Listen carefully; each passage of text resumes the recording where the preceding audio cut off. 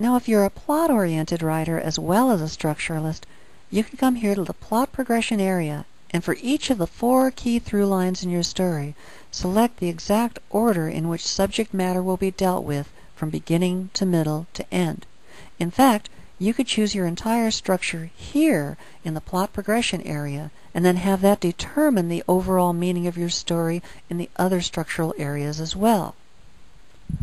Also, if you're more of a theme-oriented structuralist, you can go to the theme browser and make your selections here for the dramatic structure of your story. But in this particular window, unlike the story engine, instead of choosing the structural item like goal and saying, what do I want my goal to be subject matter-wise, here you choose the subject matter and then say, what do I want that to be in my story? For example, obtaining